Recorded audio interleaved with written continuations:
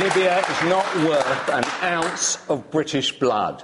The truth about the matter is, and I was astonished about what you said there, I wrote it down here, you said we have to act against a dictator killing its own people. That dictator, by the way, we sold 40 million quid's worth of military vehicles to them in the 90s. Right? We will end up bombing the very stuff we flogged to them. But much more important than that, when that same dictator, who you say was killing its own people, when they killed our people, when they blew up in Lockerbie, why didn't we go into Libya then? We had much more right to do that then. And the other, I detest our governments for keep getting involved in wars which have nothing to do with us. This is a revolution.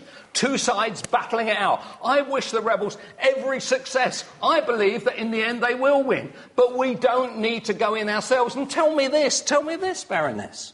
What is going to happen in Saudi Arabia? They are shooting their own people. They have banned martyrs. Are we going to war in Saudi Arabia? Are we going to war in the Yemen? Are we going to war in Bahrain? This is the same government that is actually turning our army down, scrapping our Ark Royal, doing this, doing that, and at the same time,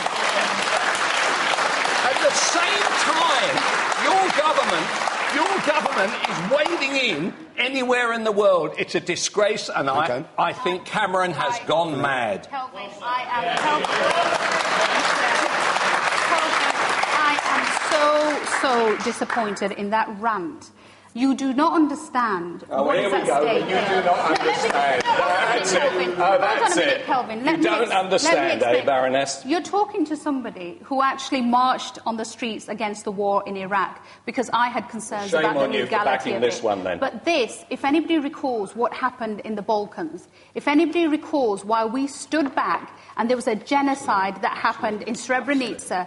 I attended Srebrenica last year. I attended the memorial where women, years and years later, were still burying their dead as those bodies were being found in mass graves. And I stood there and I said, we must never, ever allow this to happen again. This is a moment for the international community to stand up and stand up for what is right. Okay.